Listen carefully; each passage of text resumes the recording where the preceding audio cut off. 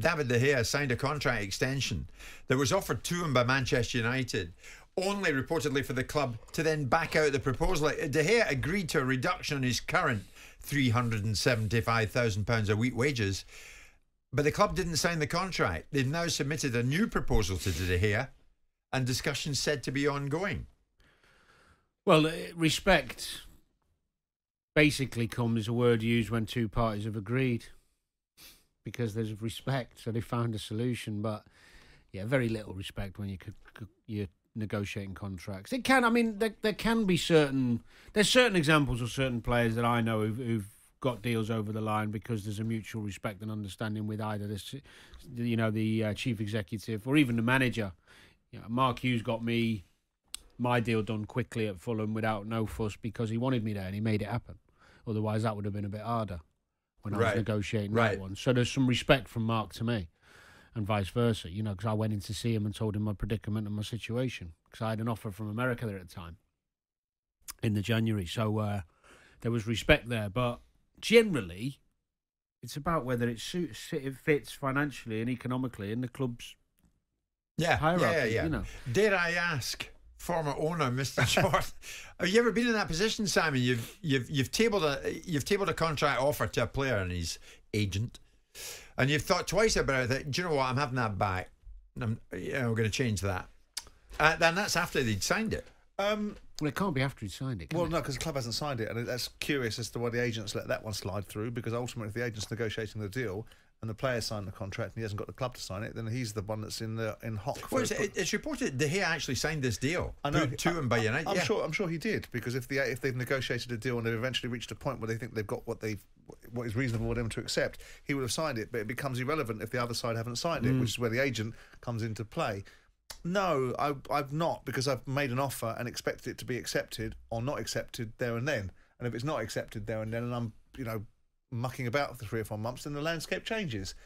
The fact is that these guys have accepted it, which seems to me bad administration and bad controls from the agent, that ultimately he hasn't got the club to sign the agreement. Otherwise, we wouldn't be having this discussion. I never like people making an offer and then withdrawing from that offer, because I think that's bad form. I think there's a way to operate and there's a way not to operate. If you say you're going to do something, you should do it. But of course, if the player didn't sign the contract and has only recently signed the contract because it now suits him to, then the landscape has moved. So if United offered to him 3 months ago a new contract extension with XYZ amount of hundreds of thousands of pounds per week, and the player decided to sit on it for a little bit, then that's his fault. And I've signed it now. Well, that was then, and this is now. The world's moved on, so it all depends upon the circumstances. I think the key for Man United, Jim, is very, very simple, and I've said this categorically before. And he's been fantastic there, and he's had a good innings at United. But for them to move forward and be competitive with the best team in Europe at the moment, which is Manchester City, and to try and compete and get to anywhere near, they need a new goalkeeper. Yeah. Because Anana might be the one.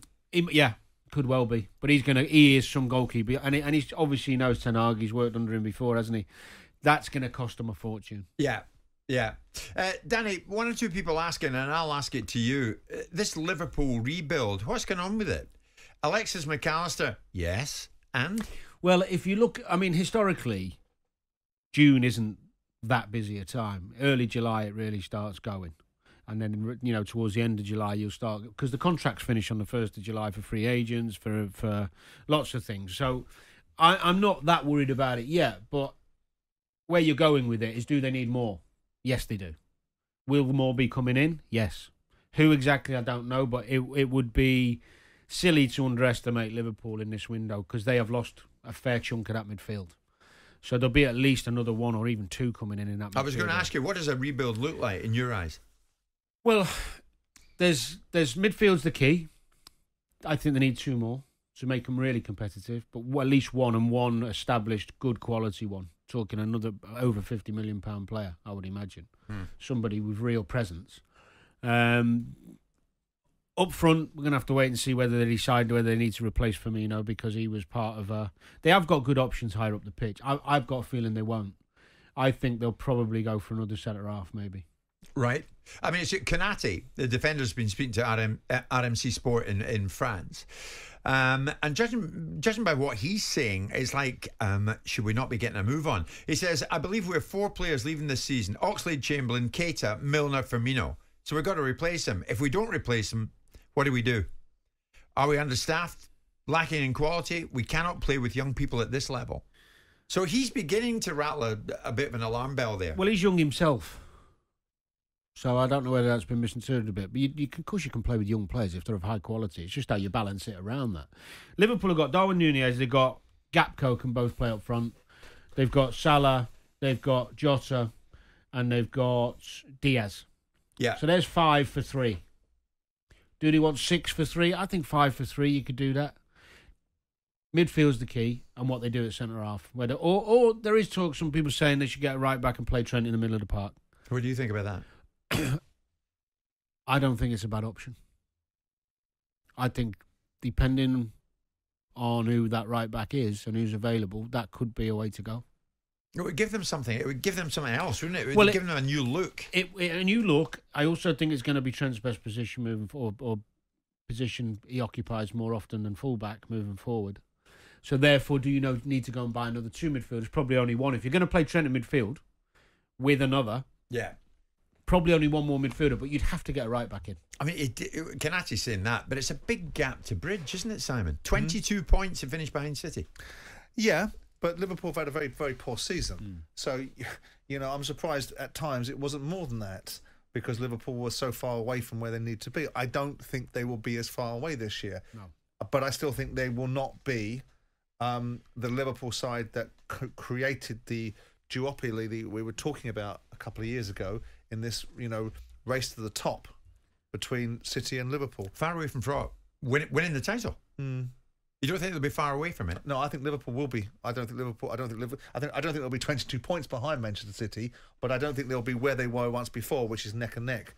I think there's going to be a couple of years before they're in that space again, because I think Man City are just in a different zip code right now. I think it'll be tighter than you think next season. I mean, they've got to get the only reason turning. I say that is, one, I think everyone's going to have the bit between the teeth to do better, because there was a lot of failures last season. A lot of clubs, didn't do what they were set out to do. Yeah.